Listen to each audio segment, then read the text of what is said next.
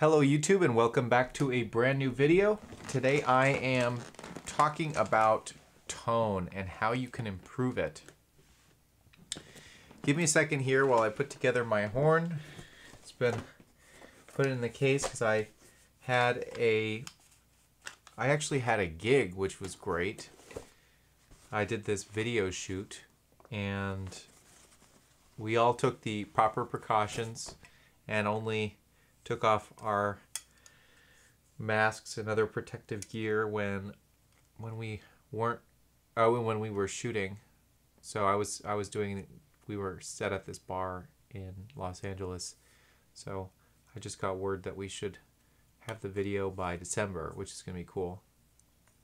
So I wanted to talk a little bit about tone today because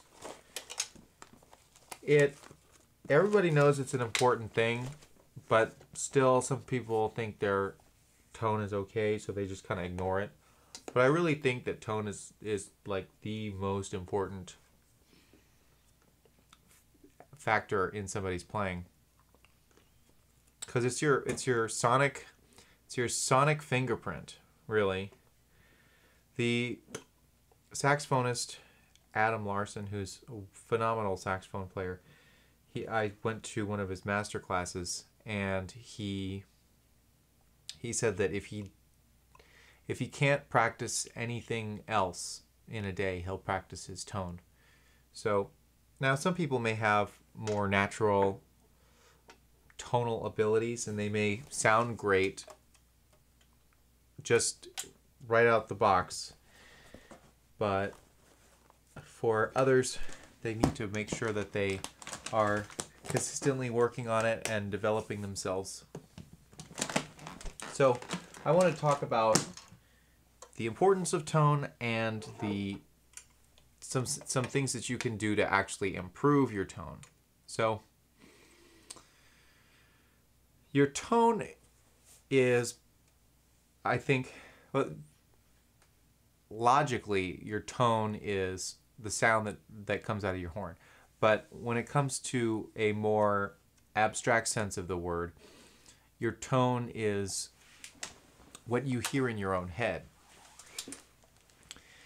So when I pick up my horn, I'm kind of expecting a certain sound. And as I explore the instrument more and mess with different sonic capabilities, I find that I learn what I like and I don't like. And Jerry Bergonzi has this little picture. Let's see if I can find it here on my computer. He has a let's see. Anyway, I don't want to waste valuable live stream time to look for this particular picture, but he has a little quote that I found where he says, meditate on your tone. What color is your tone? Is it purple? Is it red? Is it yellow? And is your tone wide or is it narrow?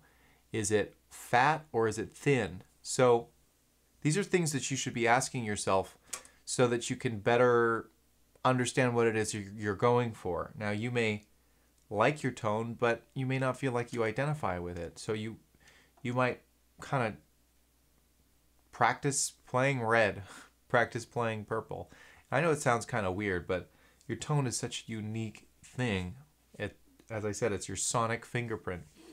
And there's a reason you can drop the needle on a record and you know instantly it's Coltrane, or that it's Dexter Gordon, or that it's Chris Potter. Not that he would really have vinyl, but tone is so important. So I want to dive into some things that you can do to improve your tone. And the first thing, and probably the most boring thing you've ever heard, are long tones. And I think that people practice long tones wrong, largely. And what I see is people think that by playing long tones, just playing the note for a long time, is going to rapidly improve their playing. No, it doesn't work that way.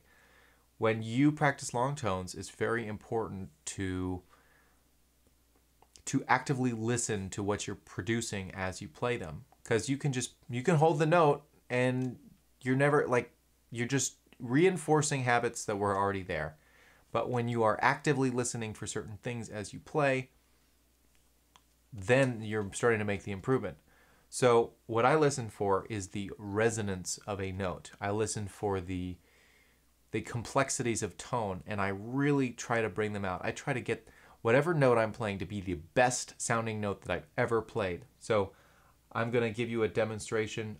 Sometimes I even pick 1 or 2 notes for the day, and I work on each one of those notes for a few minutes each. So it's not even necessarily about playing for a long period of time. It's about starting the note with the timbre and character that you want.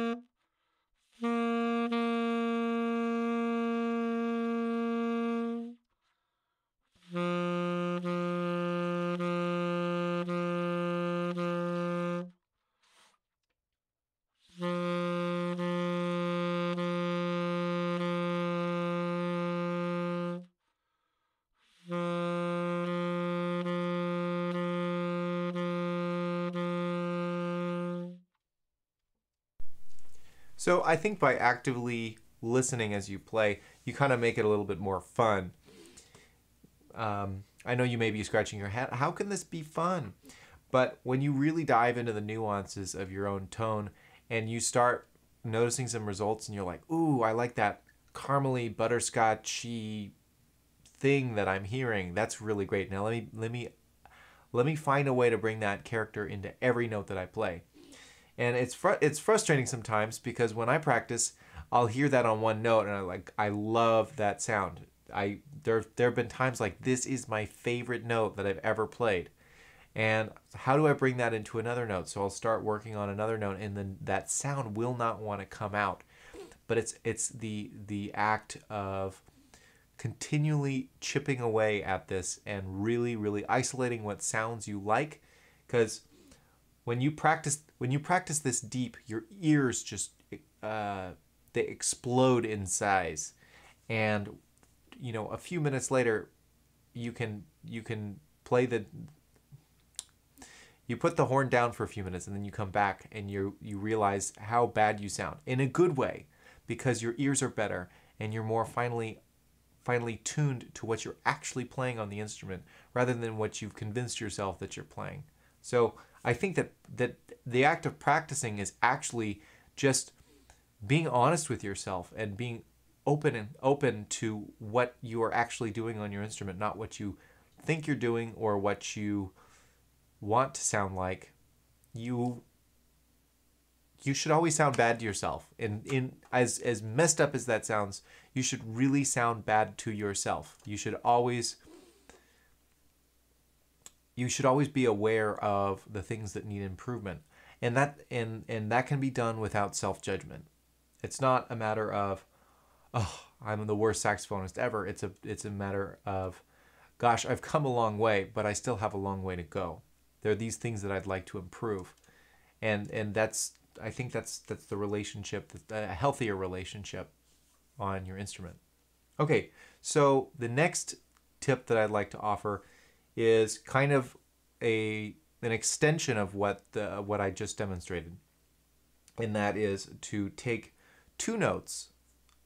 For example, I'm going to play concert F and concert G, and this is kind of like I demonstrated these fingering exercises from this saxophonist named Henry Lindemann, and you can find a link to that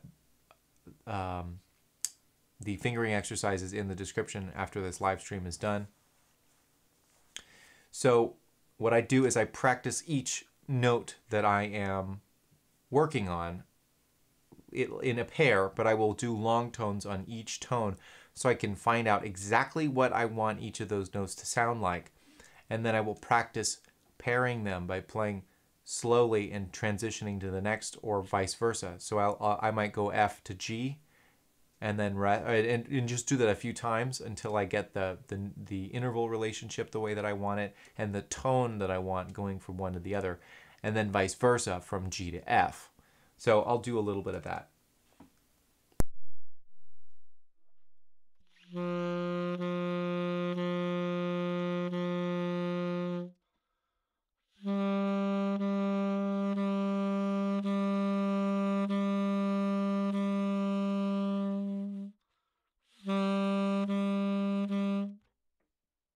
So right now my A is not sounding exactly as I want it to sound, so I'm going to spend a little bit more time. Sorry, my A, concert G. My A, concert G. I'm going to spend a little bit more time working on that A before I start working between the two.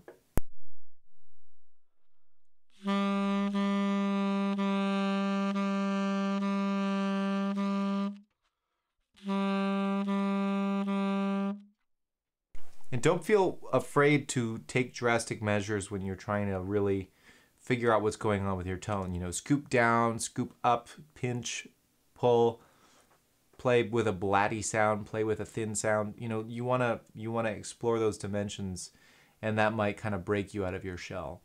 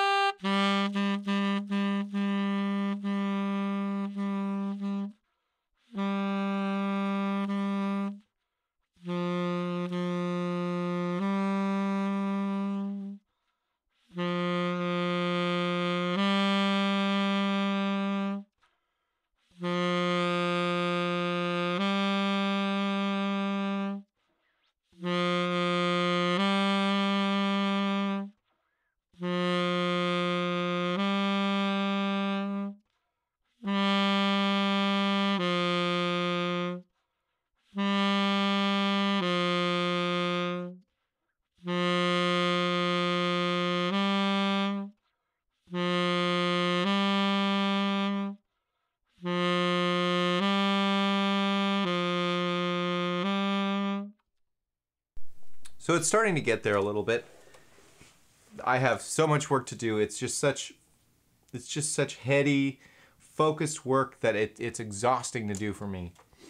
I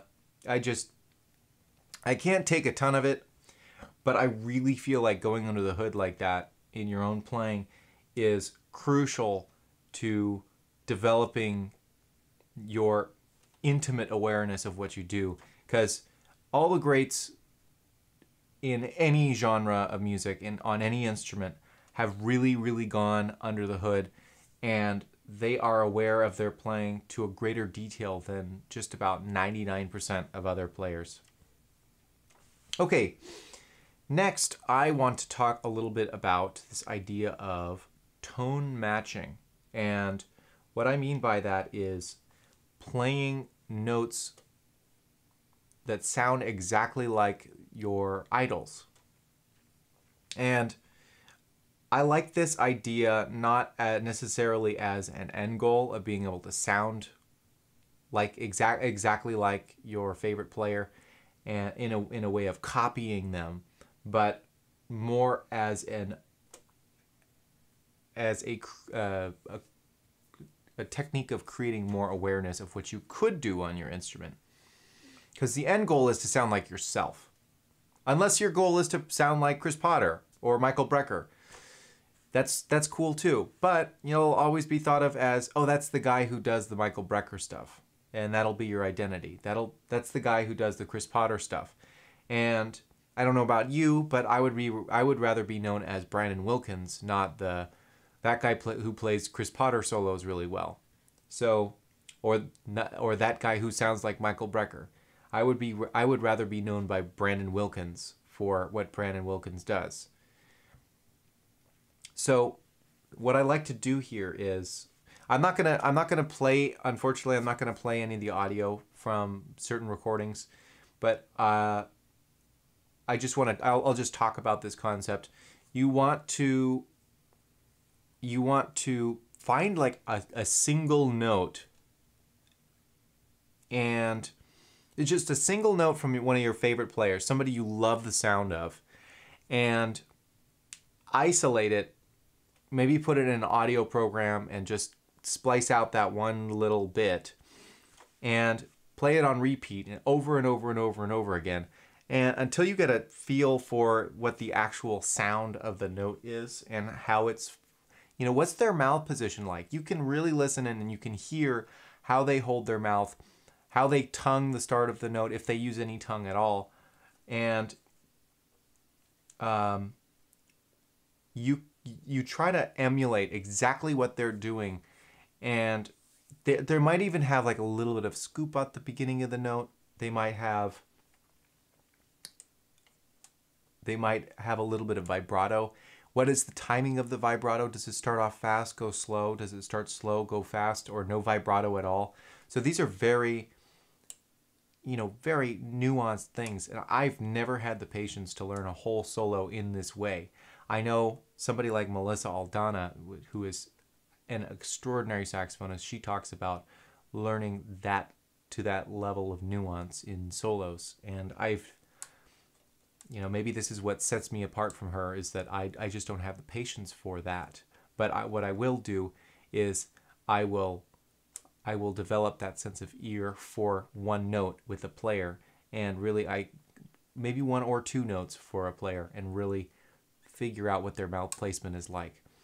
But I will work on that level of nuance within my own playing, my own sound, but not somebody else's. It gets boring to me. I'm just putting it out there. It gets boring to me. So there's this one recording. It's a recording of Lucas Pino, the great tenorist who lives out of New York City. Phenomenal player. He has a group called the No Net, Na Net. And I love his playing, and I was very fortunate to get to meet him when I lived in New York for a little while. He's a very, very nice guy. There's this one thing that he does. He has this, he was playing the melody on one of his tunes. Can't remember exactly which one it was. I think it was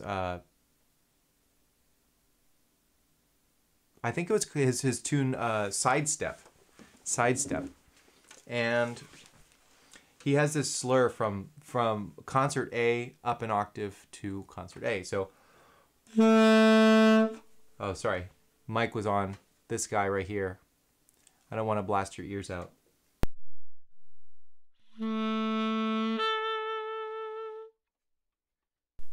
Like, there's a certain vulnerability to the way that he plays that higher note that really spoke to me. It's like, that's the most perfect concert A I've ever heard. So I had to learn how to play it like that. And it's never going to be quite like him, but the idea is like, really, you're hearing something in their playing that is not what you do, and you want to add it to your arsenal so that you can do that. It's really cool. So I'll give it a few goes, and you'll just kind of get the idea of what I'll play. You know what? I'm going to start it off, and I'm going to play how I would play it, and then I'll play it the way that I hear Lucas playing it.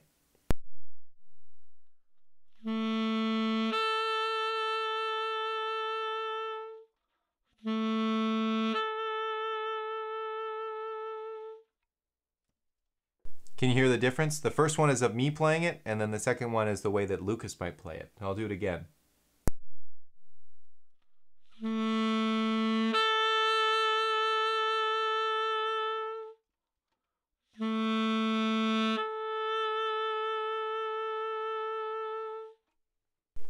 He has this softness and warmth in the way that he does it. It's almost breathy-ish, but I don't know. There's something about it. I like it. So fight me. Anyway, let's see. What else is there? Okay, so let's move on to another tip here, and that is using overtones to build the thickness of your sound.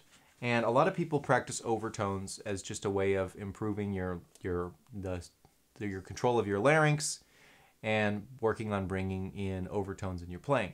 But in this case, what I'm doing is overtone matching, where I will play a note with the regular fingering, and then I will play another note using the overtone fingering, and I will try to get the regular note to sound as thick and fat as the overtone, and I will try to get the overtone to sound as clean and in tune as the regular note. I hope that makes sense. So, for example, if I play a concert B flat on the tenor here,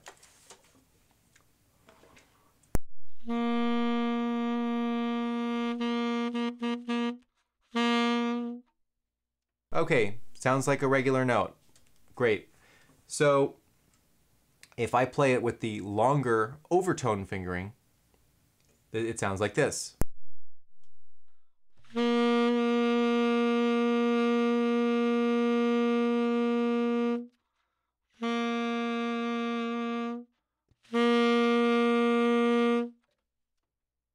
So big dramatic difference between the two. So I was kind of demonstrating the differences between the two, but now let me try to make the regular concert B flat sound more like the overtone concert B flat, and just work between those two.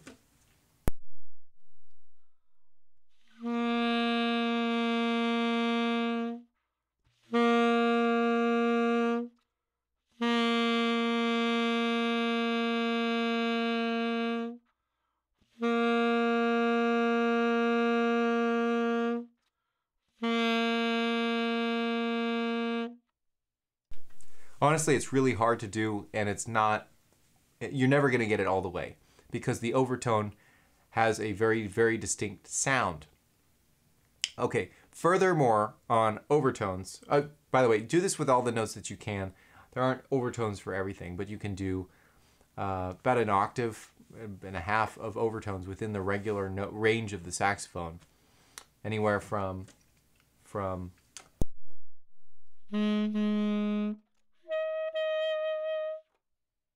so that's an octave and a fifth of overtones that you could do to match. So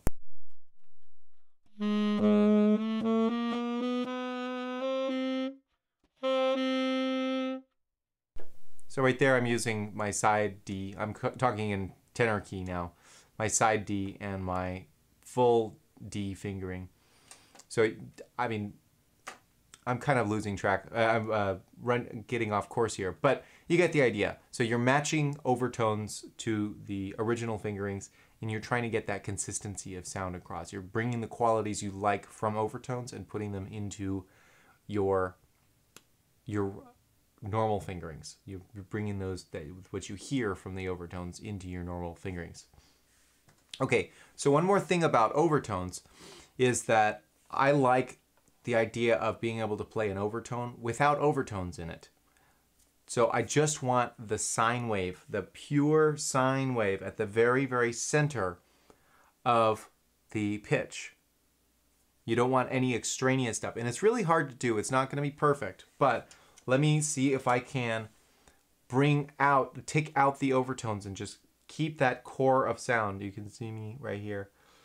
You can keep that core of sound at the center of the overtone that you're playing. So I'm just going to play a concert E flat here.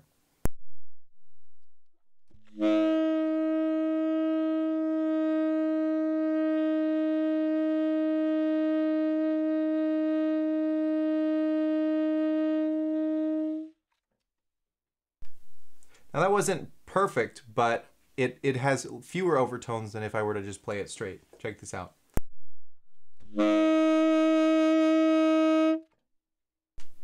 Sounds a lot brighter, right? And that brightness comes from the overtones. Now let me try it again.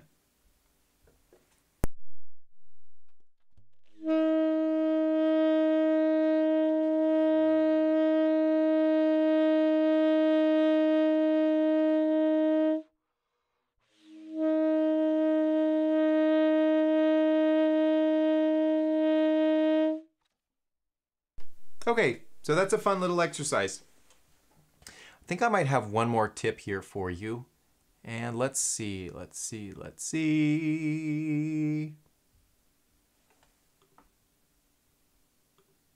Tone, tone, tone. There we go. Ooh, this is a fun one. Okay, so this is my last one, and this is something that I learned from George Garzone, the great saxophonist and teacher at Berklee, where I went to college. Now, I only studied with George Garzone for a semester, but he really helped me out a lot. And I'm sure you've heard about this before. If not, here it is. So he has this kind of subtone, tone improvement practice where he will start playing a note, but he won't actually play the note. He puts air into a note right up until the time where the note wants to speak, and then he stops there. So you're not actually producing the note. You're just developing an awareness of where the note starts. So I will give a demonstration. But what I'm doing here, I'm just going to play a concert G in the middle of the range of my horn. And I'm going to start with just air, and I'm going to gradually increase my airflow and change my embouchure so that the note wants to start speaking. And just as I feel that the note wants to start speaking, I'm going to maintain my my awareness and my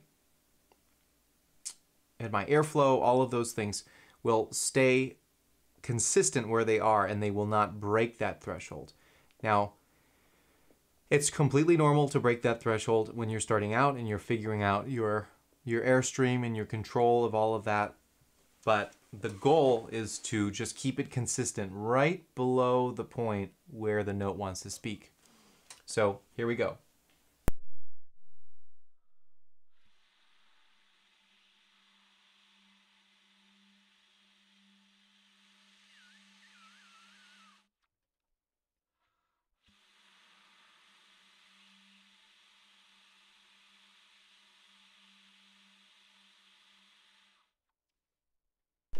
Now, I realize that probably sounded like just whooshing to you on your end, and that's kind of what it is on this end too.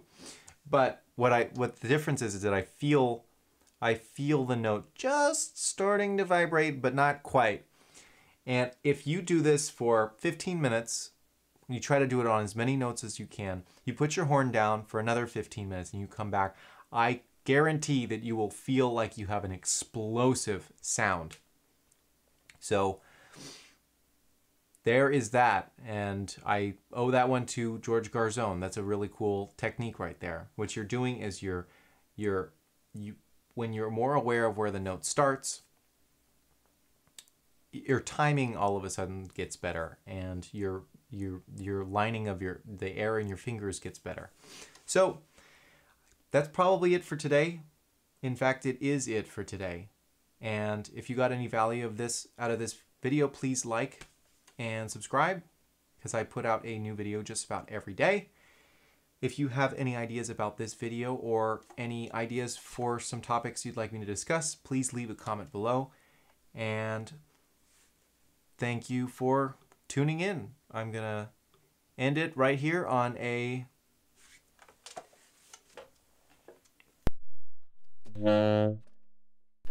low note. Thanks, guys. I'll see you next time.